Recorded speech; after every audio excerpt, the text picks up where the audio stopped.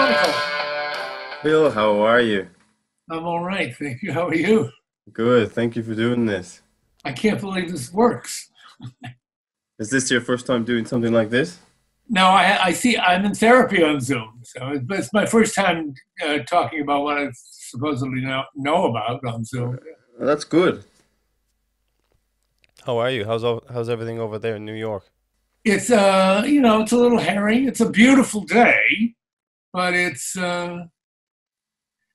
still, the streets are quiet. It feels deserted, You can't go out?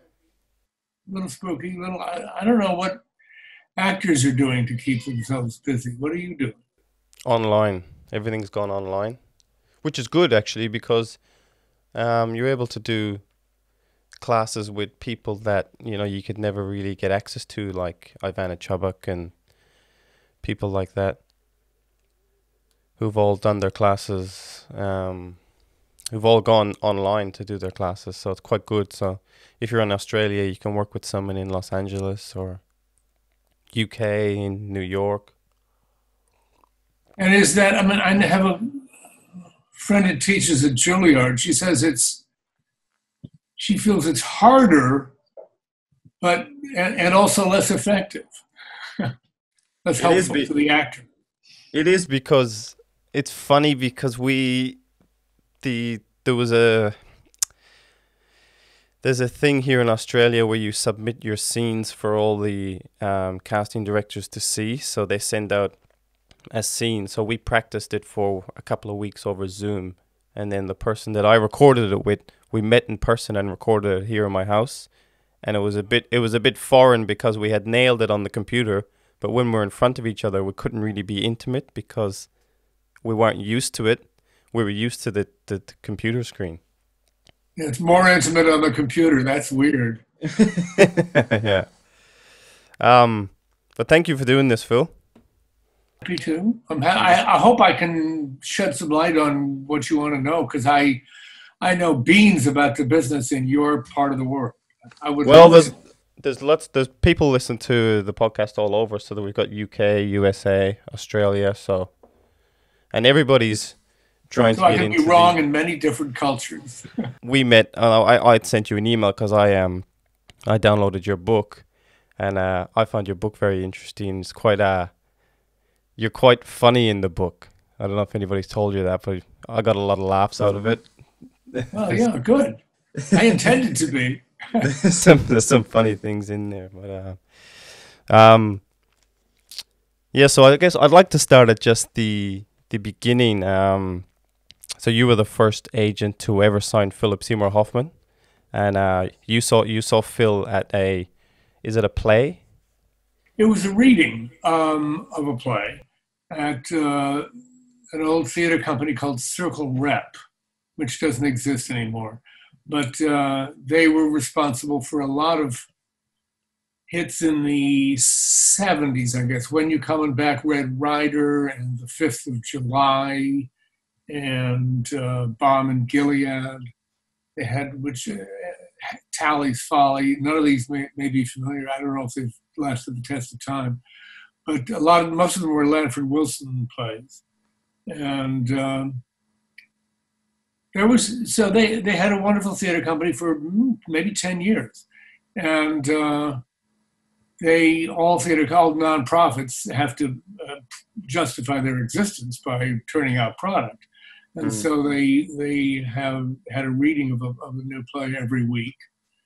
And a friend of mine, it was usually 2 nights, and a friend of mine saw the first night of this thing that Phil was in.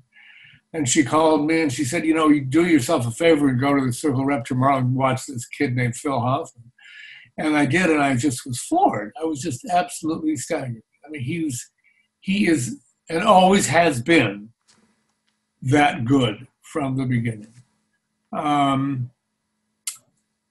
So it was my job then to let everybody else know that, because Phil's wasn't the easiest person to sell. I mean, he walked around looking like an unmade bed, and he had no intention of changing that. He was a character.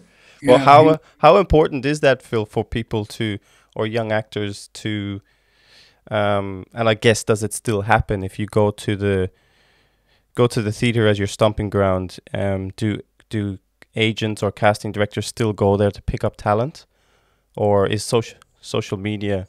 I think, the more important and the older agents probably don't go and if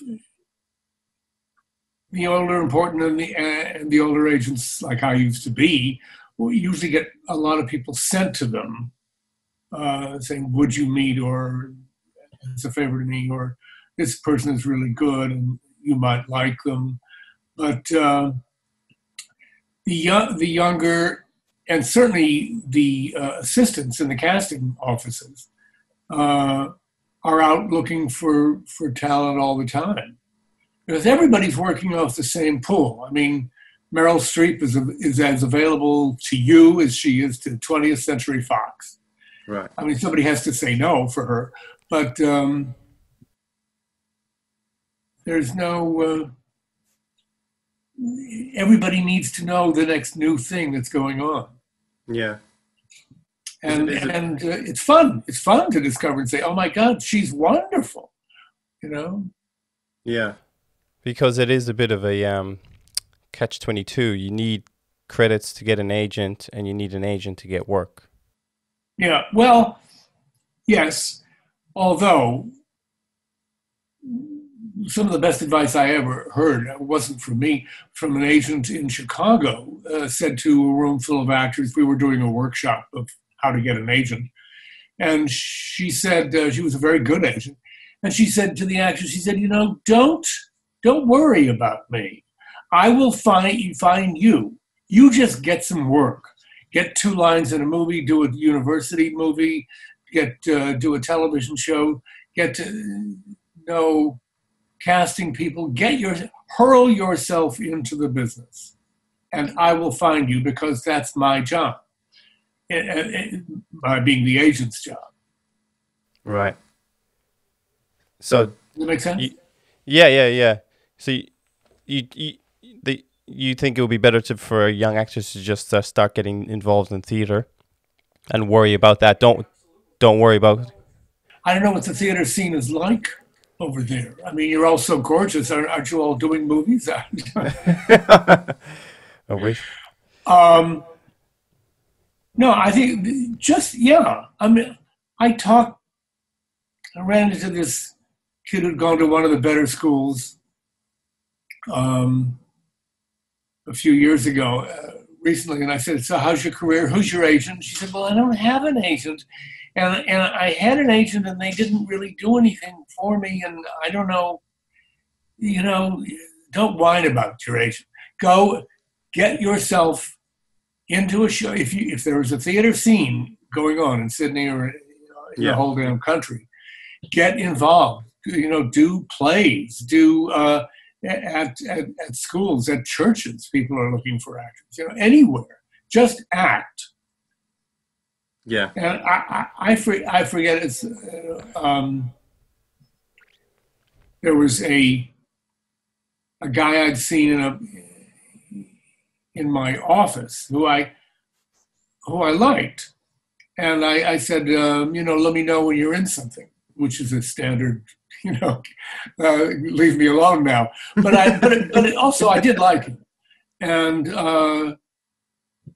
so he called a few weeks later and said he was in a play, which I didn't get to, and a few months after that, he called he was in another play, and I didn't get to that. And then he was in another play, and my assistant said, you better go see this guy. And I said, well, why do you, what's it to you? And he said, he's been in 5 plays in a row. I said, well, so he's aggressive. That's good. And my assistant said, maybe he's a good actor. So I thought, oh, that's right. That's my job. And so I was looking for good actors. So, I mean, I was not receptive at that moment in time, but I think casting people, if they have any sense, go see plays in basements and small theaters and rat-infested warehouses. I just think, And you will meet people that way. That's another reason to, even let's say you've gone to one of the best schools in the world, where it's another reason to keep studying, because you meet other people in your situation and you hear about things that they're auditioning for, agents that they have found receptive, casting people who they find difficult. You get to feel like you're part of the business, even though you're not making a dime. You're doing stuff for yourself. Yeah. And that's a turn on to somebody like me, because I think, then we can do this career together, Is it a bit of a double threat though, Phil, if someone is passionate about theatre and the agent is there to make money commission based? There's not much commission coming back from an actor doing theatre.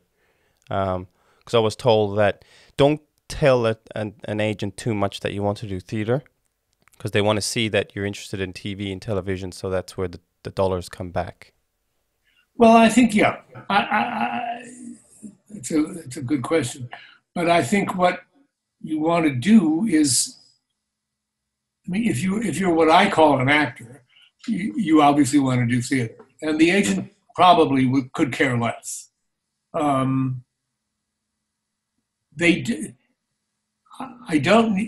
think you can go on record saying, I'm theatrically, I'm trained in the theater and I love the theater, but of course my priority is movies and television.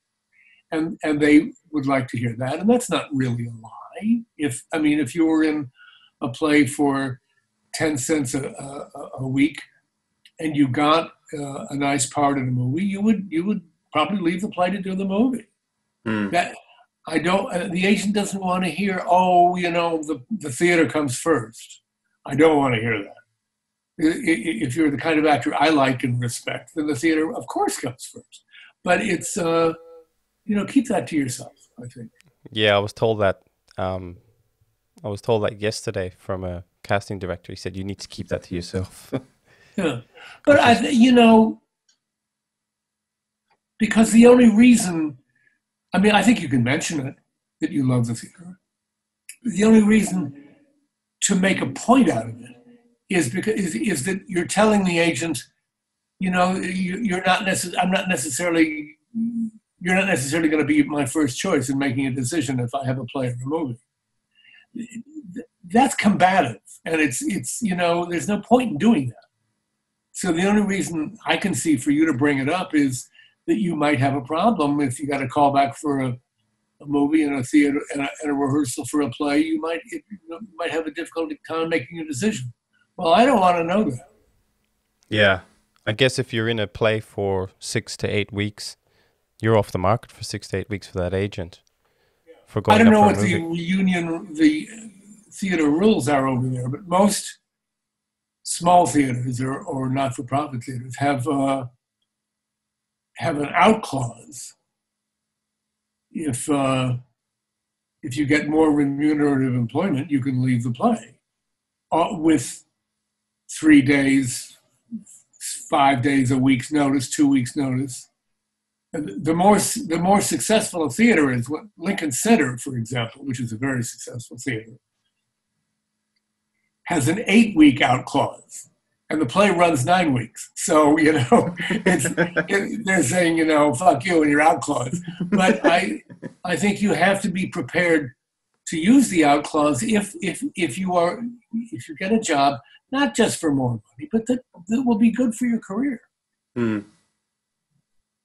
So I think, and that's, small theaters do a number on actors of, we count on your loyalty. We know we don't pay much money, but everybody here is passionate about what they do. All that stuff that's fine, but if they're really just trying to rope you in and make sure that if they hire you for a play in their theater, you don't leave. But that's not their decision, that's your decision. Out clauses are there for a reason. Yeah. So say you do get an agent, what can we do as actors to make the agent's job a lot easier? Because there is a myth that when you're a beginner, once you get an agent, you can sit back and you can just wait for the jobs to come in. No, don't do that. Yeah. You can, on the other hand, don't be all up in your agent's face about everything. I mean, if you hear about 5 lines on a television show that you're right for, do not call your agent. See what you can do to you. No. I mean, if they're looking for a new series regular on a television show that you think you're perfect for, and the person that wrote it used to be married to your mother, then maybe you can call your agent and say, you know, I've got a connection there and I would like some help getting in. But no, So you say don't call or don't make any connections with casting directors. Oh no, absolutely make connections with casting directors. I will never take such a long pause again. No, no, make connections with casting directors. I'm just saying, no, if you hear about something that you're just perfect for, that you would die to do, or you feel is a really good shot for you, then you can then ask your agent about it. And most agents will say, oh yes, I submitted you on that. And that's not enough. I mean, if it's something that you are really passionate about, don't rest until they get you an appointment. Don't be a pain in the ass. You know, on the other hand, everybody I represented that has a sizable career, and there's a bunch of them, was kind of a pain in the ass. Kind of. They wouldn't leave me alone if they felt strongly about something. I mean, they weren't all as bad as Liev Schreiber, who was tenacious of going on. But I think, you know, if you hear about something, if you call your agent, it used to make me crazy when clients would call and say, what's going on? By which they meant, how come I don't have any auditions? Don't tell me what's going on, or don't ask me that. Tell me you saw a play last night that has a perfect part for you, and you wonder why you weren't up for it, or you would like to be up for parts like that. And the agent may say, "Really? Do you think you can do that?" I said that to Phil Hoffman once. I thought he was going to hand me my head. He said they're doing a play called Holiday at the Roundabout. And could he be seen? And the Holiday is about rich people on the main line in Philadelphia. And there's a part of an alcoholic brother. And Phil wanted to be seen for that part. But I thought Phil's about a rich Philadelphia mainline person is my mother. You know, that's not. And I said, gee, Phil, do you think you're right for that part? And he said, yeah, I do. Don't you? And my blood ran cold because my position has to be that a good client can do anything and a great actor can do really anything. And Phil Hoffman can do anything. So I fought like hell and I got him the appointment. The casting director was very unhappy with me because he said, you know, this is not going to cost me my job, but it's a waste of time. He's not going to get it. And I said, yeah, but you know, you've only seen him at his school presentation at NYU. You've never seen him really act. And he said, okay, so I'll see him. So he gave me the appointment and he called me up and he said, you know, he's not going to get this part, but Jesus, he's a genius. He's real. And so that was worth my fighting for. But I think, you know, and if you're wildly passionate about something, then, you know, ask your agent about it. If you're wildly passionate, make a pest of yourself. Then don't do that again. Because the agents are very good at shutting actors down. Saying, right. You know, they don't want to see you. I mentioned your name. They're not keen on you, or they're not fans, or they don't think you're right for this. Just put yourself on tape and send it to the casting director. Yeah. Don't send it to your agent. Put yourself on tape. People more and more getting jobs on tape, right and left. That's coming up a lot. People are giving a lot of advice on saying just put something on tape and send it to them. That's the part. Do you believe in keeping a close relationship with clients, or keep it really businessy with the actors? Because sometimes it can be the job of the manager, right, to guide the actor on the career choices. Yeah. I love good managers. Phil had a wonderful manager. And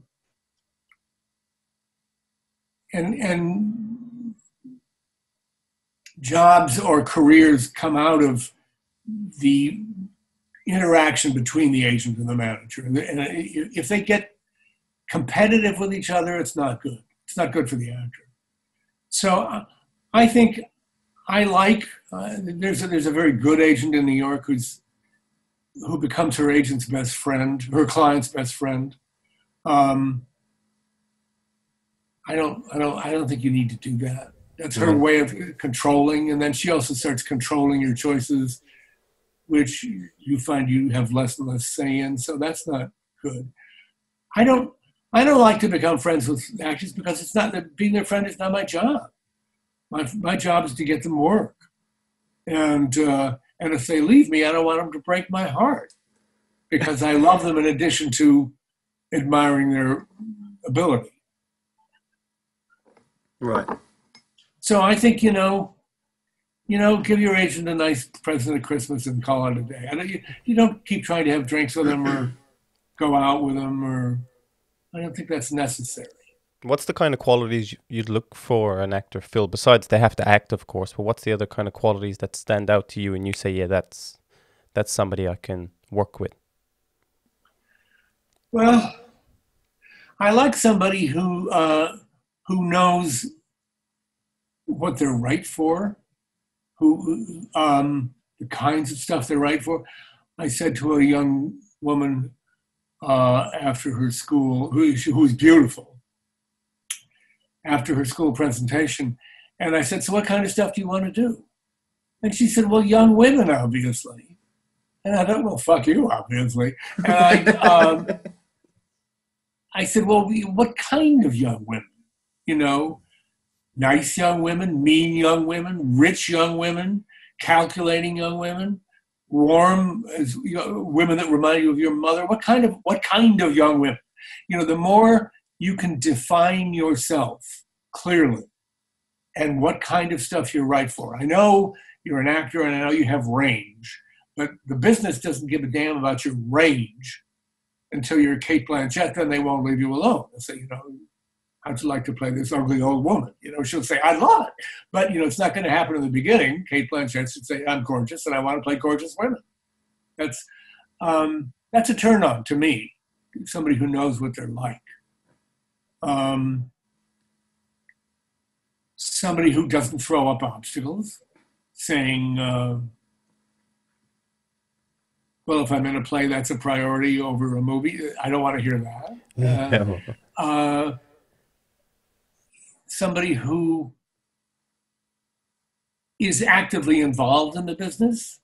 Like every young actor I ever met wants to do television because there's good stuff on television. None of the young actors I've met watches television. Mm-hmm. Well, that's stupid. I mean, just see what they're buying. See what kind of actors, what types of actors certain shows like, and what their rhythm is like. I mean, even one soap has a different rhythm than another soap. So that you may have a good audition, but you might not just be there for you. You might not be their kind of guy. Well, you want to find out what their kind of guy is by watching what they do. You said before. Let me ask you a question. You were saying that casting directors send out scenes for you to put on tape. Is there a finite number of casting directors there? Are there 10 casting people or 20 or 50? It's a very small market here, very small, and you could say the main ones.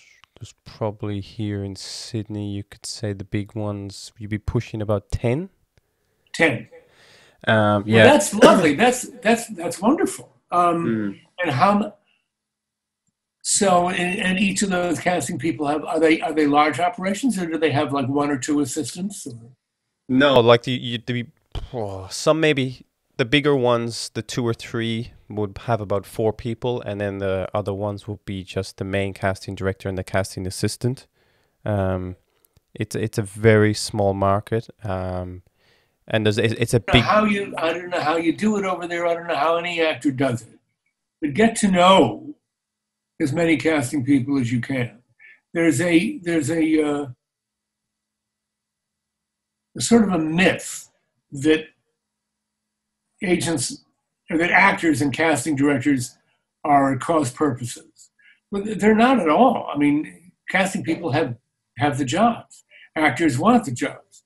So I think and most casting people are in it because they love actors and they respect actors.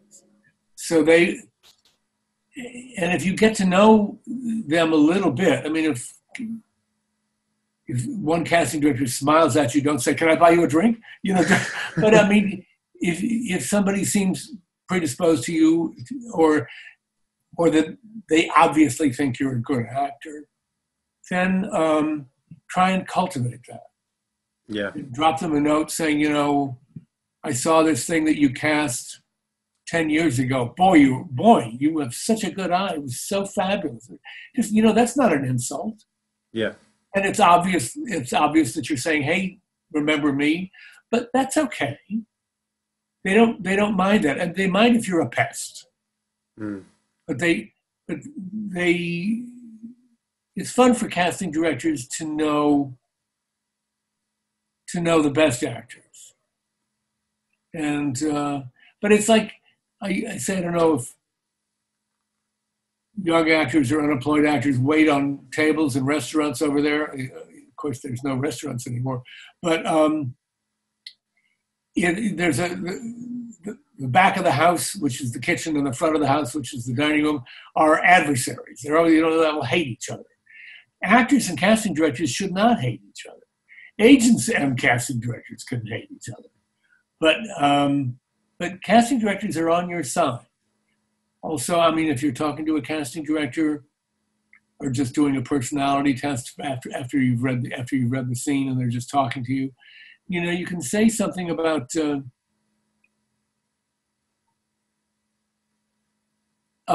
You can ask about them because they like that you ask about them, and they like that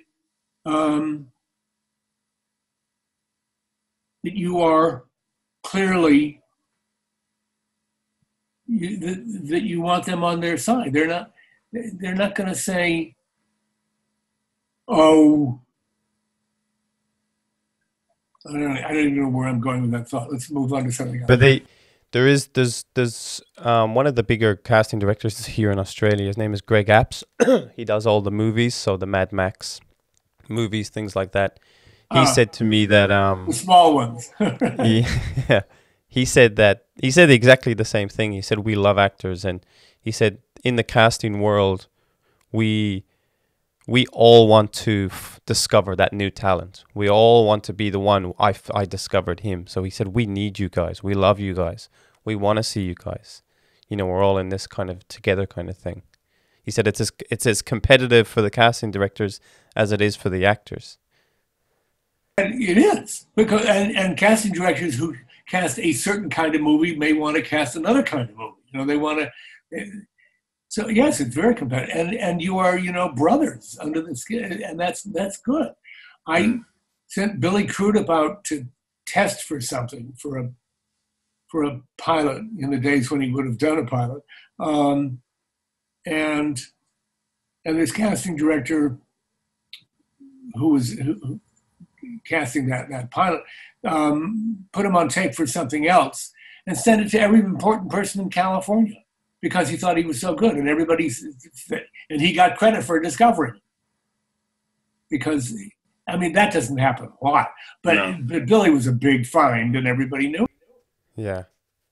You mentioned something in your book that was quite interesting to me. You said going to a bigger agency is not always better because they're going to push their bigger talent and you'll just get lost at the back. It's better to be a bigger fish in a smaller agency. I think so. I think so. Most actors coming on the scene don't sign with large agencies, but they all kind of want to. And so when the business starts to take notice of you, that's when the large agencies move in on you. And I think even then, there's no reason to leave your small or medium-sized agent if you feel they're doing a good job. The agents at the large offices do a very good job of knowing how to make you unhappy with your representation of all the things you're not in on. I think, as long as the agent is one step ahead of you in your career, let them work. Every goddamn actor leaves their goddamn first agent, except for Jack Nicholson. Do they leave or do they get poached, Phil? Do they leave or do they get poached? Oh, they get poached. Poached. They definitely get poached. But they are willing to be poached. Some of them are saying, if their first great review in the New York Times for a Broadway play, they'll think, now William Morris is going to want to talk to me. Don't hold out for that. I think, if frequently large agencies can do a good job for you, but because they're spending all that money knowing more than anybody else about what's coming down the pipeline. But I mean, if everybody's starting to notice you, then the casting people and the studios and the networks will know about you. They don't need William Morris to tell them about you. They've already heard that you're the new big thing. And also even when you're famous, when Glenn Close became a star in Barnum, she was poached by ICM, and from her small agent, and so she went to ICM, and they sent her all these scripts, and she began to realize every script that she read had been offered to Meryl Streep first, and Meryl Streep was also at ICM, and she thought, "What the hell am I doing here?" Yeah. And so she left. How did she leave? Oh, yeah. And how can you, because I know here in Australia, it's really, as I mentioned at the beginning, it's a lot of commercial, fast turnover, quick commission. How can you not fall into that category of just being a commercial actor with your agent and really want to push into television or film? Because I think a lot of agents... What do you mean by commercial? Do you mean are there a lot of soaps over there still? Commercial as in adverts. Oh, on the TV. That's a whole different thing. You mean commercials? Yeah. Commercial? Yeah. Like shaving cream and toothpaste and all that? Correct, yeah, like car insurance, things like that on the TV. That's a whole different ballgame. I mean, do they have the same agents for commercials as they do for theater and movies? A lot here is a lot of commercials. So you're up for an insurance advert, you're up for the Pizza Hut or McDonald's advert, and you kind of get stuck into that because it's quick money, quick turnover, couple of days, done. Well, then if there's a lot of copy on it, maybe you can get a good piece of film out of it. I don't think you shouldn't do that. If you find your agent, you can say, I don't want to get stuck in this. Do 2 or 3 commercials. And if all the other activity starts going away and all they're concentrating on is commercials, then you can speak up and say, the commercials are not the reason I'm in this game. I did a few, you made some money, I made some money, I got some film. Now I don't want to do anymore. Or they say, but everybody loves you. They're really, they say, well, then get me double scale when I do. And then get me triple scale, or I won't do it. Because I think you should go. I think you should be seen for everything that you can get your ass into. I think you should be seen for everything. If you find that your career is going in a direction that you don't like, that you have played 5 gay axe murderers in a row, then you could say, I'm not going to do that anymore. but I mean, don't. And if you sit down with an agent and you're really handsome or really beautiful or really whatever type is working in commercials these days, and they see dollar signs, let them see dollars. Let them then go for that. You can say, I'm going to be a name actor anyway. Just go on record with that. You don't have to say, and don't you forget it, or don't think, that they're just going to use you for your looks or your type, or, just speak up. Don't, if you get sucked into that, that's your fault. Right. After a while, say no. If they say, well, I don't see me sending you out for movies if you're not willing to do commercials. Say, well, then, I guess I'll have to get somebody else. Mm. What would be your best advice, Phil, for we always do our best audition on the way home. What's your best advice for actors going in front of them big casting directors and just battling them nerves? For I guess, stumbling up, and because we always then on the way home, or we get home and we do it and we go, that's what I should have done. But the nerves get the better of us. That's the nature of the business, really. Right. I think I don't know what you can do about that except don't say that in the audition. Or don't say to your agent, I wish I had a buck for every actor that called me after an audition, say, if you could just get me back in the room, I know what to do. Yeah. And I said, the only person I ever did that for, the only person I ever tried to get back in the room was Billy Crudup, and he got him back. I got him back in the room, and he got the job. But I mean, he never, ever asked me for that before. Most actors, it's like, a knee-jerk reaction. God, if I could just have one more chance. I think you can do it if it's a job you really want. You can say, when you walk in the room, you can say, Christ, I'm really nervous. I really want this, and then let it go. Yeah. Don't they know you want it, but if you're saying that to sort of exorcise your nerves, they probably can see that too, and that's smart of you, and that's good of you. Mm. Yeah, that's good. In your book, you reference a lot of Sandy Meisner. I love Sandy Meisner. So there's a Meisner school here in Sydney that I went to for a couple of years, and Billy, he actually studied with Sandy for years over in the US and then brought it back here. So do you think that someone methodly trained is a lot better to take on rather than someone without that kind of training, I guess? Like a method actor, so Stella Adler or Sandy Meisner. Is that better for an agent to see on the resume? Well, if you studied with somebody like that, the three giants of the field were Strasberg and Stella and Sandy, and it just means to me that you're a serious actor. That you probably want to do theater, and that you are a trained person. But I think Claire Danes never went to acting school in her life, and I don't. It's what works for you. I know there's this great acting teacher in New York who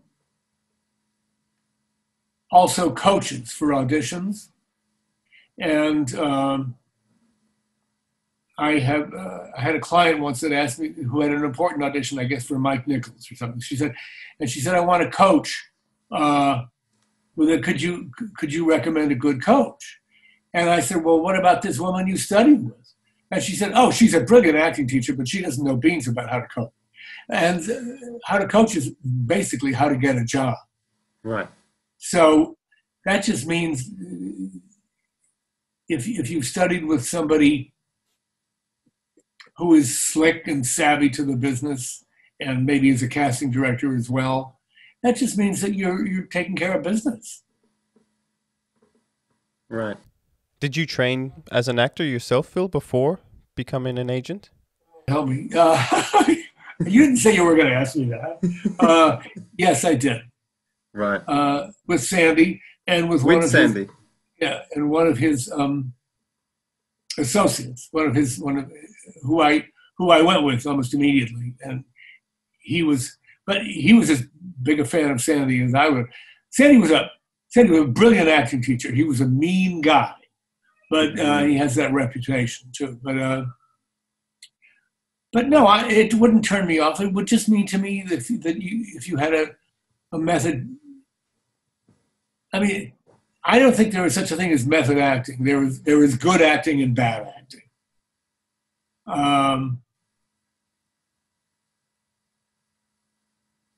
The only thing that might be a little of concern is if you lean on it, if you lean on how much you love the method and how much you love Lee Strasberg and how Sandy Meisner changed your life, and if you lean on that, they may think, oh God, is this guy going to be a pain in the ass? Is this guy going to be difficult? Is he going to be some devoted, dedicated artist? Yeah. You know, because I mean, doing the repetition exercise. Yeah. But that's even Sandy would say, that's the classroom. That's not work. Somebody wants, if you've studied for 10 years with Stella Adler, it wouldn't impress me. If I had a job for you, I'd want to know what jobs you'd had and what kind of work you enjoy doing. I mean, back to what you said about, what kind of actor do I want to represent, is that if you do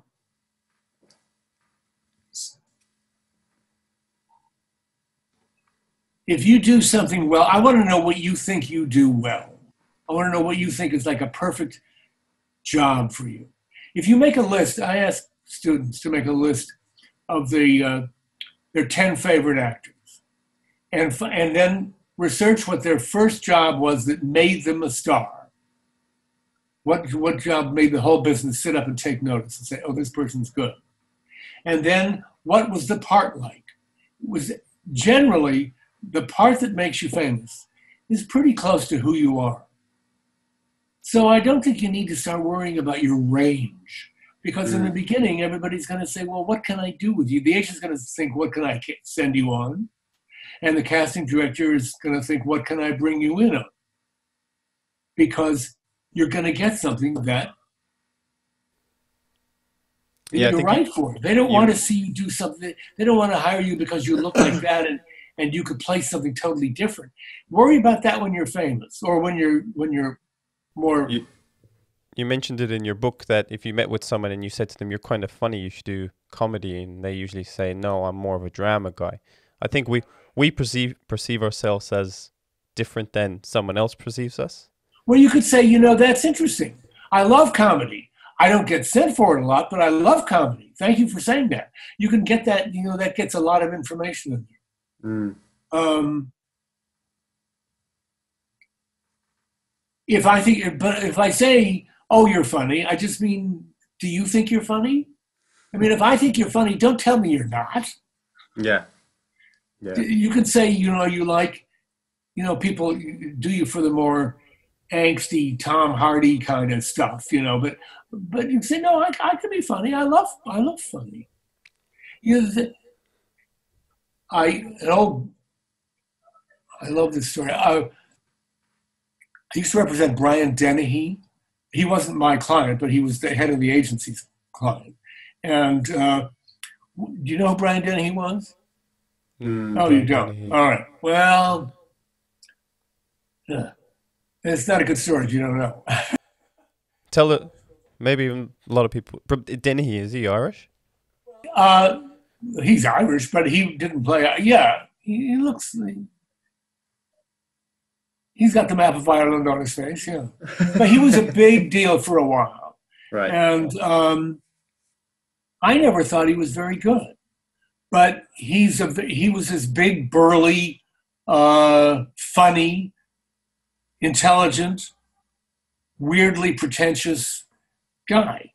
And so my boss and I went to see him in this play, and I didn't understand. I knew he was like one of our biggest clients, but I didn't understand why he was such a star. And I said to her, I said, Brian's really not that good. Why does he make so much money?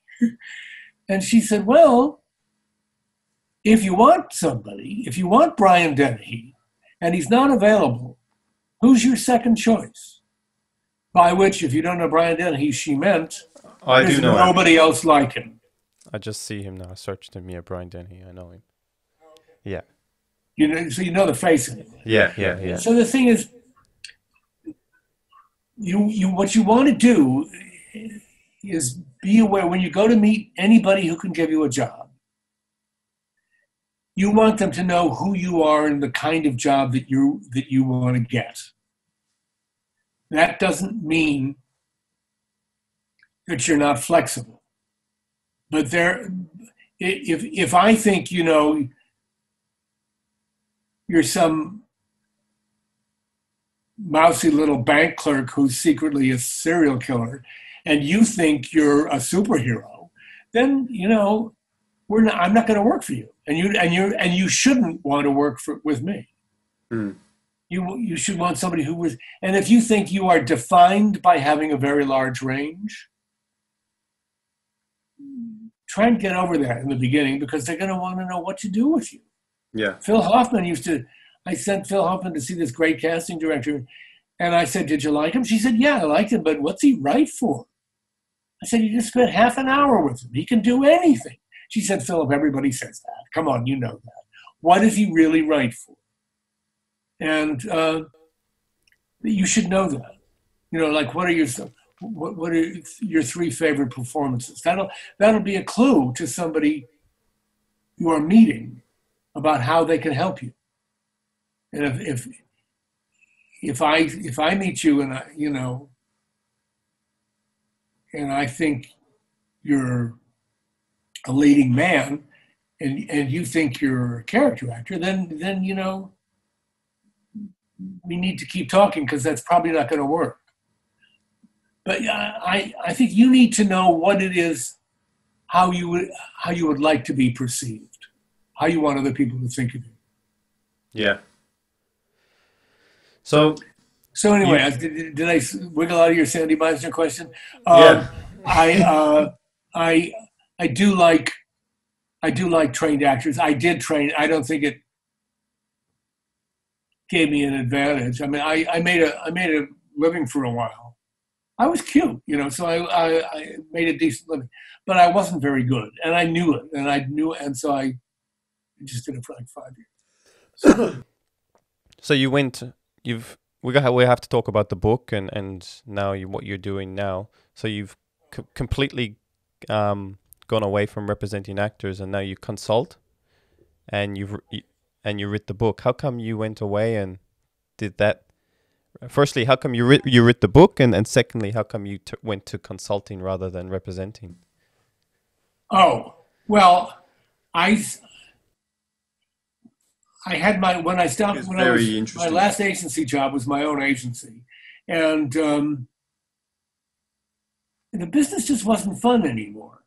I mean, it is all about poaching now. It is all about finding somebody who's unhappy with their agent and stealing them, or if they're not unhappy, making them unhappy and stealing them.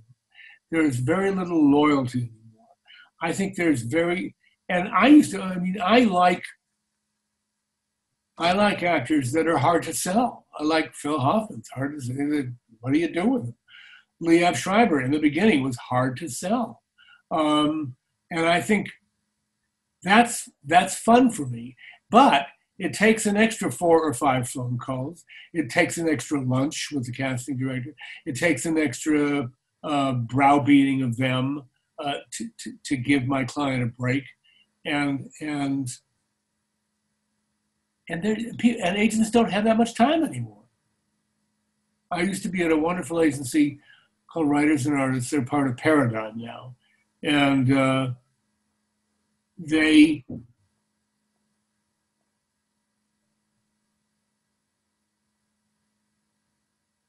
what was I saying? But the industry. Oh, and so and they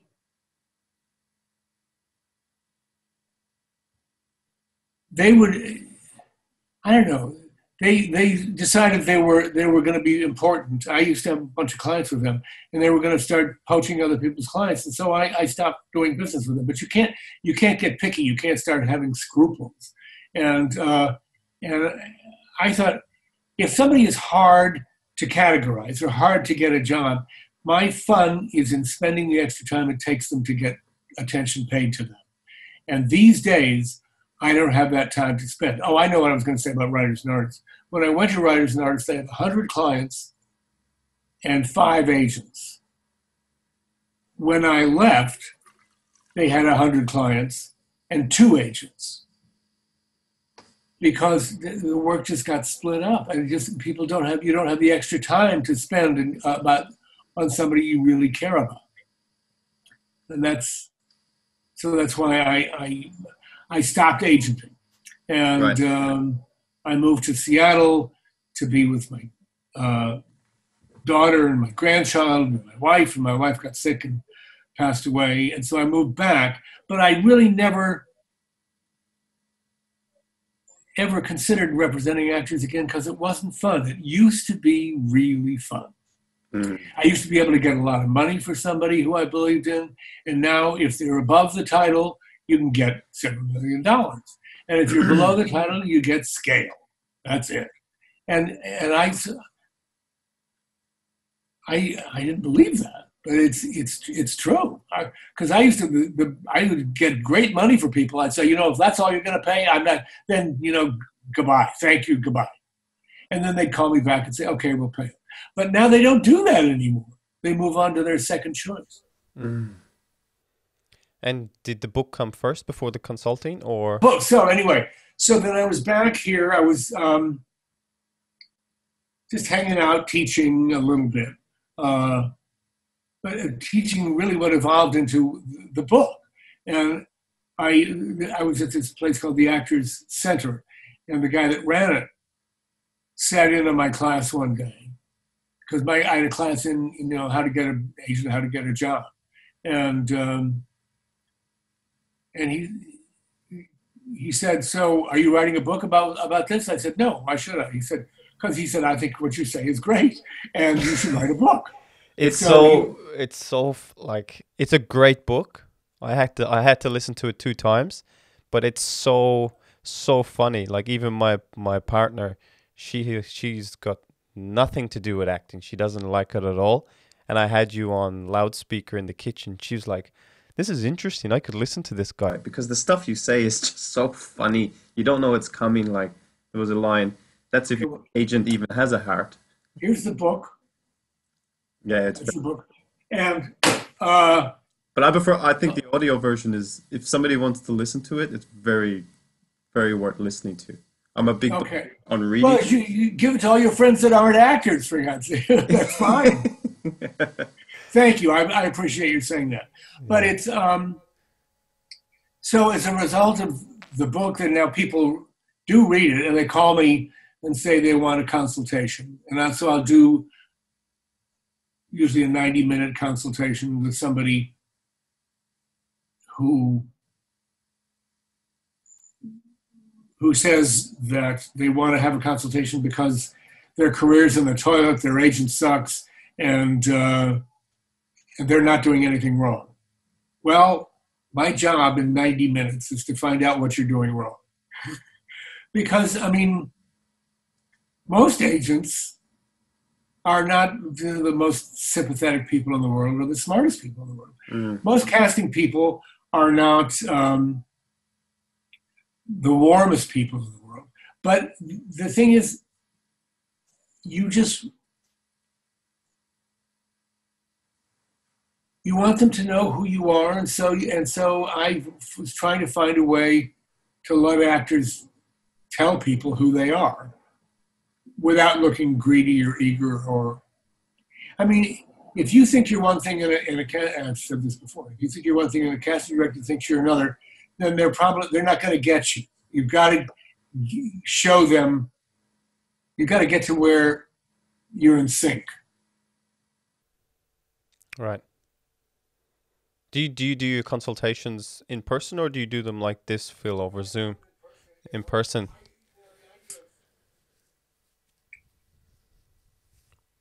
I do them at home.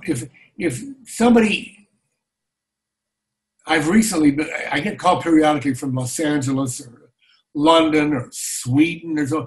I think, I don't know anything about the business there. I know what to tell. I know what doors to tell people to knock on in New York.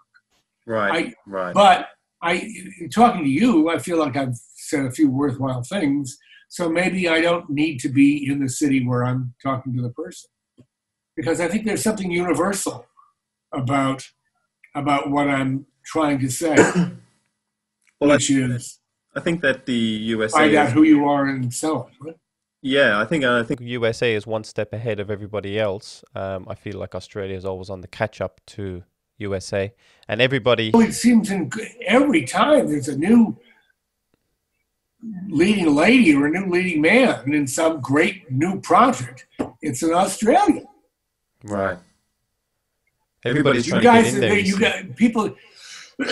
Do you know which casting directors, the Australian casting directors? Do you know who their favorite casting directors are in Los Angeles? No. Could you try and work that out? So say, who do you like, or who's your pal in Los Angeles? Who should I know? And send your picture and resume. Say, I'm going to be there one day and I'm going to want to meet you. Okay. So if there's anybody watching that wants to do a consultation, you don't do them online. You more or less focus on them. On Zoom. On Zoom. Yes. Okay. I don't like Skype. For some reason, I hate it. I do them on Zoom. And it's 90 minutes. It's $195. And that's it. I don't, and it's not $195 and I'll never talk to you again. If you got follow-up questions, if you want me to look at footage on you or advice on your pictures or something, just feel free to call me after that. Because I'm going to put a link to your website, a link to the book in the show notes. And I know that a couple of my actor friends have already started to go and download the book from Amazon, because I was raving about how informational it is. I was to say great that you're downloading it. You're not supposed to buy it. Don't you? Yeah, you got to buy it from Amazon. Yeah. But do you recommend, if someone is, I definitely recommend that if somebody wants to have a consultation with you, I definitely recommend reading or listening to the book first to get to know you, because there's a lot of information in there already, and then go in with their questions to you. Do you recommend that, or just have a consultation with you? I don't. I think most people who ask for a consultation have read it. That's why they come to me. Because I used to say, if you read the book, you don't need to talk to me. And I think, oh, that's wrong. I mean, I can help you, but I can help you even more if you've read the book. Because I think there's a lot of, you have to find out how something applies to you. It may not seem it. I always like it when somebody says, you say this in your book. I think that's wrong. I love hearing that, because then we can talk about it. Right. Yeah. Do you think you'll ever represent an actor again? Or call a casting director to look at this actor? I might do that. You might. I will. I might. Well, I have, in fact, called casting people. But the thing is, I don't. When I was an agent, if a casting director asked me to meet somebody, I said, of course, because I'm not in the habit of saying no to casting directors. But I don't like recommendations from other people are it's very iffy. I mean, the actor has to strike a note in me. When Dustin Hoffman sent me this actress once, and I said, when I can see you do something, let me know. I didn't much like her, but she seemed nice. And Dustin called me an hour later and he said, "How dare you tell a woman you need to see her work? I told you she's a great actress." I said, "Yeah, fine, Dusty, but what am I supposed to do if somebody's casting a movie and I recommend her?" And I said, "Well," they said, "Well, she doesn't have any credits, just as one movie." And I said, "Well, Dustin Hoffman says she's a good actress." That's a lame thing to tell a casting director. So I don't want to take recommendations from anybody else. I want to say that I think they're right for it. Right. Yeah, that makes sense. Yeah. I mean, I had a casting director wanted to pre-screen Liev Schreiber when he was starting to be well known for some movie. And I said, "You should know who he is. He's not going to pre-screen for you. Get him to the director." And she'd say, "Are you telling me I'm a bad casting director because I don't know him?" I said, "That's exactly what I'm telling you." Well, see, you can't do that today. Yeah, that's good. We're coming up there. Well, we're gone over an hour, Phil. But is there anything you'd like to finish? Well, are we an hour? Yeah, well, we're on the dot to me. Do you want to finish up with anything and anything you'd like to say? I don't know what is the protocol. Do you have to? Will they shut us off, or will this? No, not at all. But I don't want to keep. Well, I don't think we didn't even have a time. I thought you'd want an hour, and so that's fine. But we can go a few more minutes. What do you want to? Yeah. So what do you want to hear?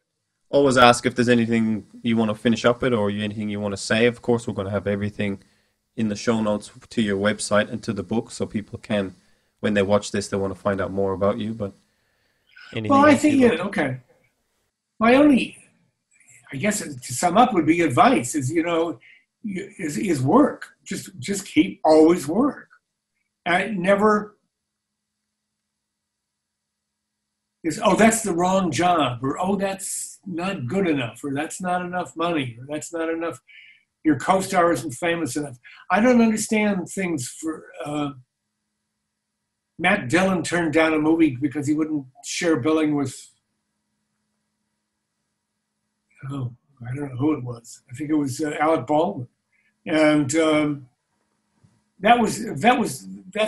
that's thinking from the Stone Age. Always work. I think if you find yourself not repeating yourself in the kinds of jobs that you get, you can say to your agent, "We got to open up some new avenues here for me." Mm. And then because casting people know that you will work, that you'll be good in as 5 lines playing a crooked lawyer. But what if you wanted to do 20 lines playing a nice lawyer? Or what if you want to do, you just always, I don't mean ride them, but just keep after your representation to make sure that your career is going where you want it to go. Yeah. In a polite and make sure you know where that is. Just, "Well, I'm an actor, I can do anything, I just want to work," is not the right answer. So you think really find out like what you're like casted for, like you're typecasted, find that out. People's minds when they see you. Right. "Oh, you should do this." And and do that 2 or 3 times, and then do something else. That's because Greg Apps, the casting director, was speaking to last week. He said exactly the same thing. He said, find out what you're good at, keep putting down them tapes, nail that, and keep pushing that out. Because when that time does come around and they need, say, a doctor, they think of you. And just keep developing that material. Don't go broad. Here's a smart casting director. Always have there in the background that you are someday going to be capable of carrying the movie. And what kind of part will that be? Right. You don't want to be a lawyer or a policeman or whatever. Ultimately, when you start, yes, you will. You can be. I was on Entertainment Tonight last night on television. They showed 3 clips of different movies where Brad Pitt was an extra. And I didn't know he'd ever been an extra. Well, he said, I didn't know you'd ever been an extra. He said, I only did it 3 times. Well, so don't do it. I mean, if they love you as an extra, don't let them cast you 20 times. Say, I'm ready for a job. And if they love you for, a 1-scene part, get ready for a supporting part. And get ready for a lead part. Have it always be there. I remember Phil Hoffman, again, was doing a play at the Vineyard Theater, and the artistic director called, this may be in the book, the artistic director called me and said, this guy's really, he's just all over the map. Do we have to put up with this stuff? And I said, well, no, you don't have to put up with anything. Tell him, is he a problem? He said, well, he's kind of annoying. I said, well, tell him, what does he say when you ask him to tone it down? And the guy said, I haven't talked to him. I said, well, do your damn job. Talk to him, and if he's still a pain in the ass, send him to me and I'll spank him. Philip Seymour Hoffman's going to go down as one of the greatest character actors that just in the last, unbelievable, the roles he has done. If you look at the different characters, it's black and white every time he goes in. And he's even played a couple of real life persons and really nailed it.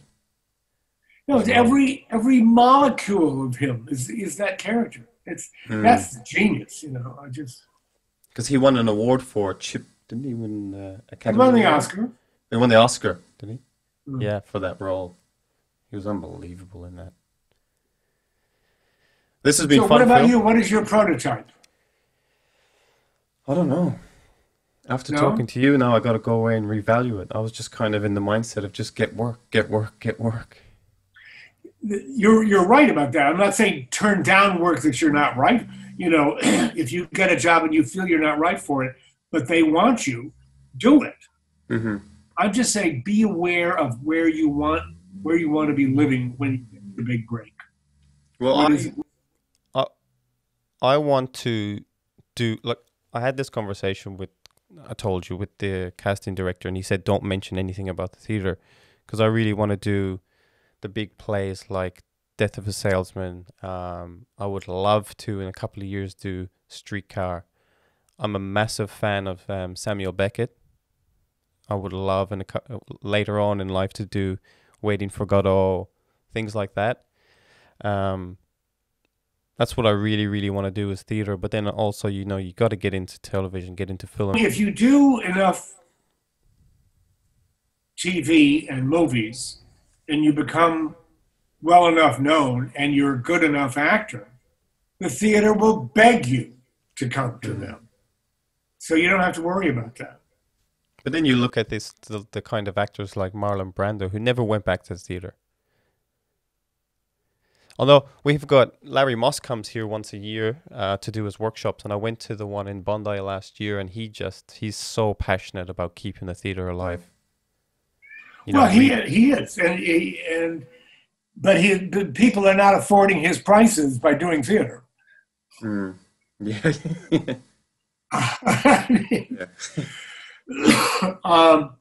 But if you're passionate about it, Billy Crudup is passionate about being in theater.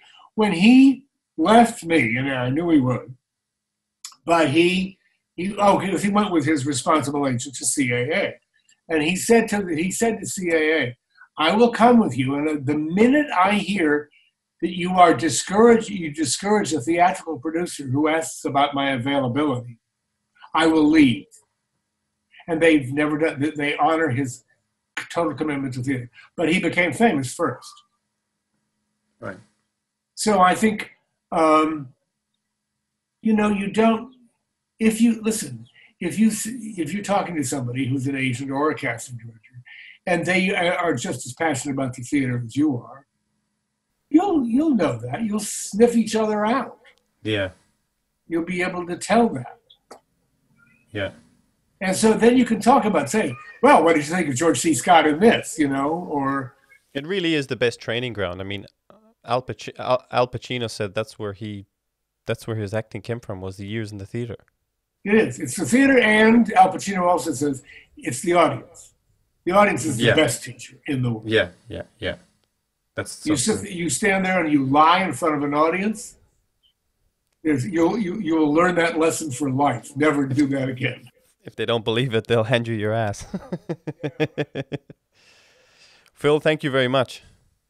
Thank you for asking. I hope we sell a few books. I hope I said some worthwhile things. Yeah, definitely. And for everybody out there, I definitely recommend having a look at Breaking and Entering. It's definitely beneficial. Thank you, Phil. Thank you very much. And I hope you're keeping safe over there in New York and get back to normal life soon. Well, what will be normal life after all of this? Well, I just want this all to blow away so I can see the Great Barrier Reef before I die. Are you coming over here? It's a goal. It's a goal. Right. Listen.